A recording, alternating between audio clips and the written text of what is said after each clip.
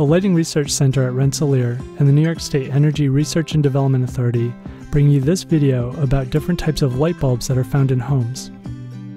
If you're upgrading light bulbs to LEDs and the homeowner is happy with the current lighting, a good strategy is to find bulbs that are the same types as the ones you're replacing. The main difference between bulb types is where they distribute light.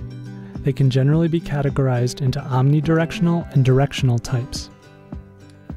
As this omnidirectional bulb rotates, it emits light evenly on the surface. This directional bulb, on the other hand, emits light in a distinct cone. The most common type of omnidirectional bulb in the home is the A-shaped bulb.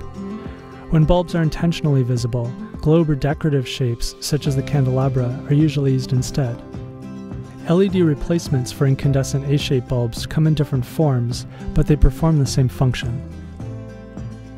The most common types of directional bulbs in the home are R or BR bulbs, PAR bulbs, and MR16s.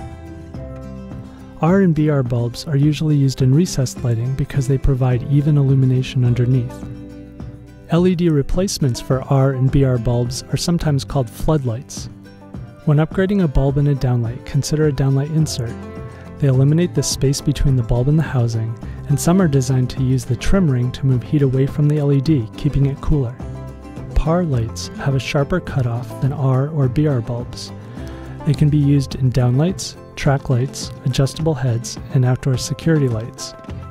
Just like incandescent PAR lights, LED PAR lights have a variety of beam angles, from narrow spots to wide floods. MR16s provide accent lighting,